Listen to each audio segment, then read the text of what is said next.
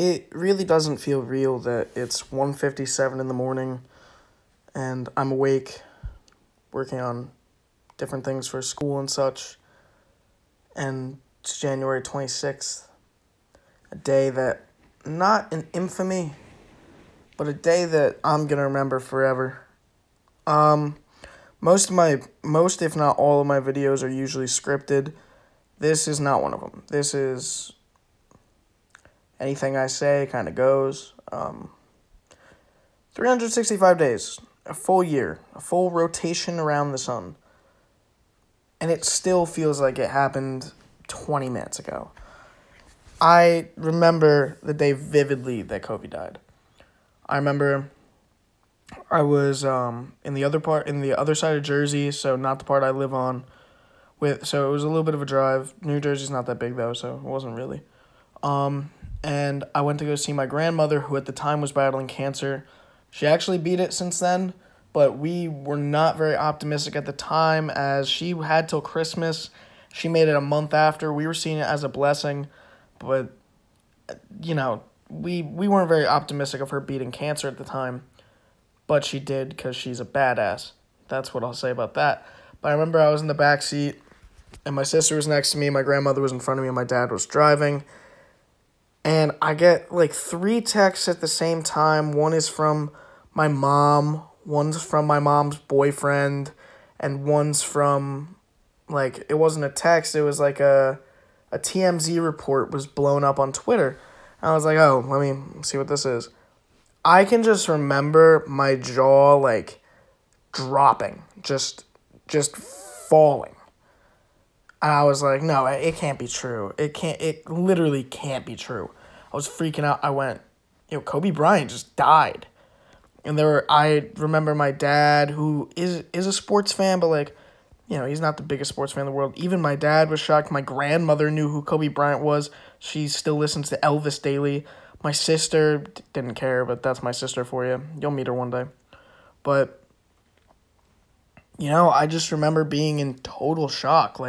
As a Knicks fan, I've always loved Kobe, not because he torched the Knicks every time he played, but because you can't not respect Kobe. Before this, Kobe was one of my favorite players, and I still won't call him my favorite player because, I feel like that'd be kind of a disservice to him, and he wouldn't want it just because he died. So, but he has, and I've said this on multiple occasions, the greatest work ethic of all time, NBA history, possibly. I don't know. I'm not going to say it, officially. Possibly the greatest work ethic of any athlete ever. The Mamba stories, sometimes they're dragged a little bit out there, but a lot of the time they're true. It baffles me that this dude loved basketball more than anything, besides, of course, his family. And just acknowledging Kobe's death today wouldn't really be fair. You have to mention Gigi, which it's just that part, I don't think about Gigi a lot because that part kills me. Kobe Bryant dying, I'm not fine with by any means. But if it were my choice, if some hypothetical was made up where I had to pick between Kobe and Gigi, I know Kobe would want me to pick Gigi, and also I would pick Gigi. Gigi is, as of right now, the only person in the family that played basketball. She was just electric in everything she did. People would go up to Kobe and say, oh, you need to have a boy to play basketball. And she would go, he doesn't need a boy, I'm right here. And, leaving behind a mother and 2 sisters, I believe. I think she has an older sister, and there was at the time, this baby was just born a few months earlier, so that baby's about a year and so old. I mean, obviously, it's over a year old, but, so much was going to happen for Gigi. She didn't even get to go to prom. She never really got to live a average high school life. It's just, she didn't get to go to college. She didn't get to drive. And it was just taken away in an instant. And there was also, of course, you can't not mention the Friends family. Of course, I didn't do any research for this. I kind of just grabbed my phone and started recording. I don't know the names of the victims that died. I could look it up and act like I know what I'm talking about, but this is me. Full transparency. I'm not going to lie to you. It's 2 in the morning. I'm tired. That's no excuse. I could have made this in the morning, but it's 2 in the morning. I'm tired, but I thought I'd make a video about it. Put some Kobe highlights, put some Kobe pictures I really like up in here. I don't know. But 2020 was tough on all of us, especially with the pandemic, the wildfires at the start of the year. I remember that really well before the Kobe death. I remember that was the biggest thing happening. Politics, I wouldn't even bring up what side, anything. It's just politics ripped a lot of people in half this year. And, of course, more sports deaths. None as crazy as Kobe's. I'll say it. None as crazy as Kobe's, but the other day we lost Hank Aaron. Not a sports death. We lost Larry King the other day.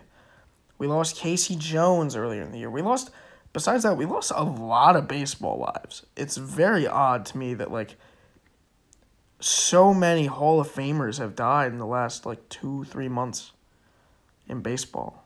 But today's going to be a big day in the basketball world. I'm expecting some Kobe tributes, honestly, whether it be high school to even the NBA. We've seen people play inspired because of Kobe. We saw the Lakers win a championship because of Kobe, and it sucks. And I wish the pandemic happened a year later, because the parade in Los Angeles with the Los Angeles Lakers the year Kobe died, it's unimaginable. They would have had, possibly, they would have possibly had Vanessa there at the front of it. And they would have had, it's so sad. But,